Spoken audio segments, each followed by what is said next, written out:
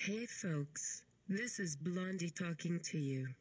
I'm speaking for one of God's born-again Christians, Brother Jim, God's Bible Mythbuster. By the way, the Bible teaches that every person must become born again if we want to go to heaven when we die.